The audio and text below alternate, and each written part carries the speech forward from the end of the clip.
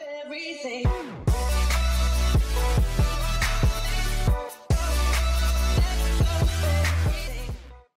Hello everyone, Zcor here, and welcome to another video. Today we're going to be revisiting the R16A1, or as it's now called, the M16A3. And obviously the reason I'm doing this video is because it got a buff, not recently, it's been like ages now, but I did plan to make a before and after the buff video, but I was so damn late that now it didn't make sense to make it before and after the buff video. It just wasn't even possible. So we're just going to do a single revisit video on it. Now this gun, it's a really special gun. Like it's the gun with probably the most culture and history between all the guns in the game, because it's been through so many damn changes, and those changes have been like really major big changes. Obviously it doesn't compare to the M217 and the changes that gun has had, because for some reason they changed the M217 every single fucking update. But this gun has been through a whole lot of shit, and I'll explain to you guys what I mean by that. But also on top of that, my opinion of the gun and my sort of like relationship with the gun has changed a lot over the course of its changes and throughout the years. It sounds weird to say relationship and talk of a gun, but you'll find out what I mean by that as well. So without further ado, here's like the history of what the R16 has been through since the beginning of its life cycle. So when it was first released, it was back during the time when I'm pretty sure every gun in the game was available through the vendor, but the catch was that they would come in and out of the game. They will be accessible and then be removed from the game through what is called vendor rotations. So a select number of guns would be available for people to unlock, and then, I don't know, for like a week or two, and then they would be removed from the game and replaced with another series of guns. Now, the case of the R16 and a few other weapons like the R98B, surprisingly enough, because even though it wasn't like broken or anything, it was one of the guns that, just like the R16, it became really rare, because it was only in one of the like early rotations, vendor rotations of the game. And then after that rotation, the devs just decided to, no, well, we're never going to bring this gun back. So nobody else is going to be able to unlock it. So what happened is that some guns like the R16 and the R98B became like these rare artifacts that you would see like once on a full moon. And you would be like all like, oh my god, what is this amazing weapon? Or like this mysterious weapon, I should say.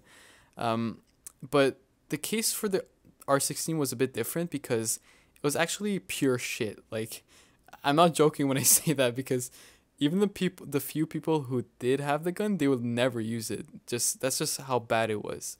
And the reason it was so bad is because I don't remember the exact stats, but the main problem with it is that on top of having bad stats, it had like it was burst fire, and just it was a complete shitty gun overall. Because of the combination of the stats and the burst fire. So no, you would never even see it, even though a select number of people had it and could be like, could show off with it, but they would never use it because they just get shit on.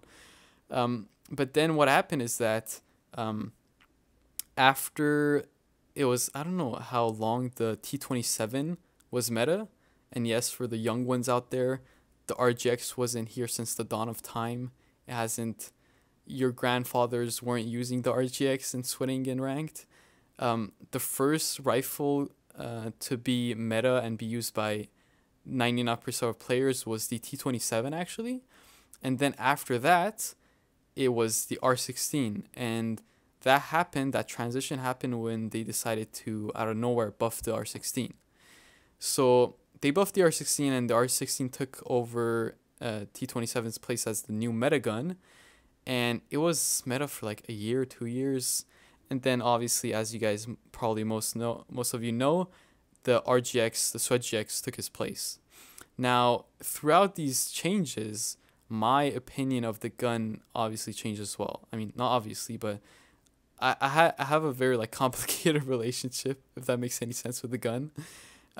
It's actually the gun that I think I have the most videos of on my channel, but that is despite the fact that for the duration of the time when it was the meta weapon, I hated this gun like it had murdered my family. Like, I hated this gun so much. I would never touch it. And that's I don't know what's wrong with me, but that's just how I am. When something starts becoming popular and like everyone puts their sweaty hands on it, I start disliking the gun. Obviously, that's not gonna happen with the Crytek SMG because that's just the holy weapon.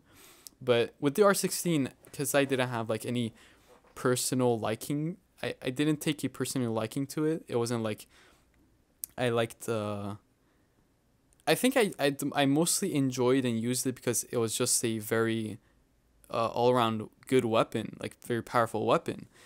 But I didn't like love it or anything. So after it got buffed, I got pretty lucky and got it in Warface Slmar random boxes, and the video of that is actually on my channel. And I started using the shit out of it. I just never switched to anything else. But then as soon as it became meta, I put it away for like for spiderwebs to form over it.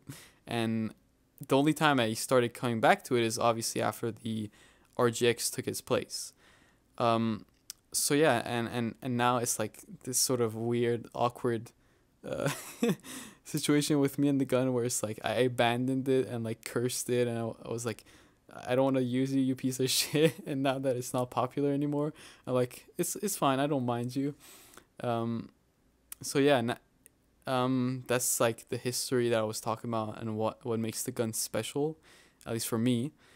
And now to the actual topic of the video after 6 minutes of rambling on. So even though it wasn't meta, the gun was still pretty amazing. You would see people use it here and there, but obviously I think because the RGX is just so damn popular and common, they were like, let's buff some of these other guns so that people realize they exist as well. So the changes that they introduced are, first of all, increased limb damage multipliers, an easier recoil to control, and lower long burst accuracy. I'm pretty sure that last one is a nerf, but with those two first ones, overall it will become even a better gun than it was already, because like I said, it was a pretty damn powerful weapon to begin with, and these changes are pretty much like the icing on top of the cake, if that's how the expression goes. I don't remember. It was mainly a headshot weapon, but since the damage to the limbs have increased, it's going to be able to, I guess, compete a bit more fairly with the ARX. And with the easier recoil control, well, you'll be able to spray with it more consistently than before, although that nerf to the accuracy is going to make it a bit harder to spray with it. But from my experience, if you stick to burst fire and tap firing, you probably won't have any issues with the gun, and you'll be able to do pretty damn well with it if you go for headshots. So yeah, overall, it's a great weapon. I wouldn't recommend switching over to it over any of the other meta weapons, mainly because it will do pretty poorly at range. I just checked out the stats.